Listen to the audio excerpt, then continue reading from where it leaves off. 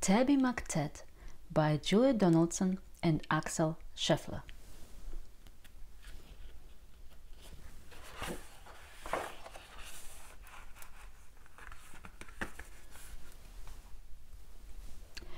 Tabby McTat was a Basker's cat with a mouth that was loud and strong. The two of them sang of this and that, and people threw coins in the old checked hat, and this was their favorite song.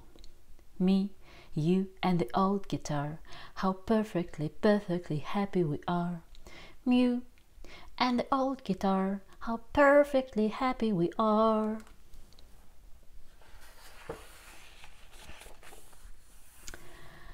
One morning, while Fred ate some bacon and bread, McTat took a stroll round the block, then stopped for there on a doorstep sat a gorgeously glossy and green-eyed cat.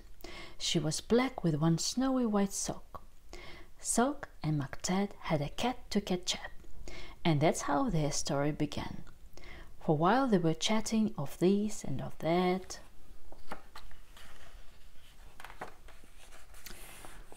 a thief had his eye on the old checked hat. He eyed it, he snatched it, he ran. The busker gave chase, but he tripped on lace, and crash! In a flash he was down. He broke his leg and he banged his head, and he ended up in a hospital bed in a faraway part of town.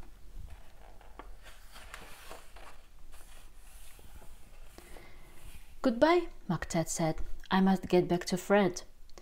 But where had the busker gone? The sun went down and the sky grew black. The stars came out, but he didn't come back. McTat lingered on and on. A week later, Sock took a stroll round the block and found her new friend looking thin. "He's gone off and left me," said Tabby McTat. Then Sock said, "My people, Prunella and Pat, would gladly find room for a fine tabby cat." She was right, and they took McTat in. Next morning, old Fred left his hospital bed and found his way back to the square. But a brass band stood where the pay one sat, and the band played this, and the band played that, and Fred looked all round for his loud-meowed cat, but Tabby McTat wasn't there. Now McTat had a wife and a very full life, with plenty of things to do, like washing Prunella, and pouncing on Pat, and hiding the car keys under the mat, and keeping the newspapers nice and flat, and giving the pens an occasional bat, and nibbling this and nibbling that. But he dreamed of his friend with the old checked hat, and always woke up with a mew.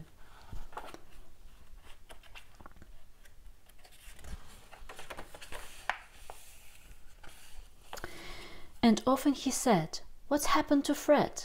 And his spouse took him back to the square. But a conjurer stood where the pay one sat, and he pulled out this, and he pulled out that, and people threw coins in the tall black hat, but the busker was never there. One morning Sock said, "Look under the bed and see the 3 kittens I've had." And Soames looked like this, and Susan like that, and the littlest kitten called Samuel Spratt looked exactly the same as his dad.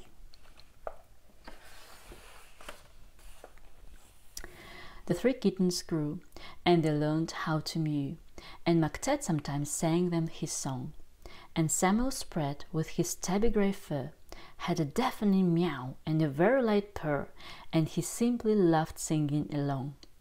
Me, you, and the old guitar, how perfectly, perfectly happy we are. Mew, and the old guitar, how perfectly, perfectly happy we are. When Susan and Soames found very good homes, their parents were happy and proud. There was one home like this, and another like that.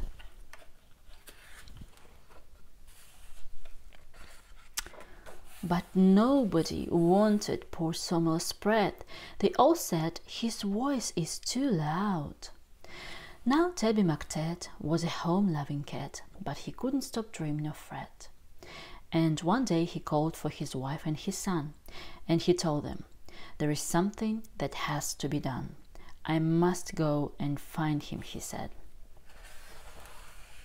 So up and down and all over town he wandered a whole week long, for many a morning and afternoon, by the light of the sun and the light of the moon, till he heard a familiar song. "Just me and the old guitar. If I had a cat, I'd be happier far. Just me and the old guitar. With my cat, I'd be happier far." "It's Tabby McTat. It's my long-lost cat." Old Fred was ecstatically glad. Then two of them sang of this and that, and people threw coins in the new checked hat.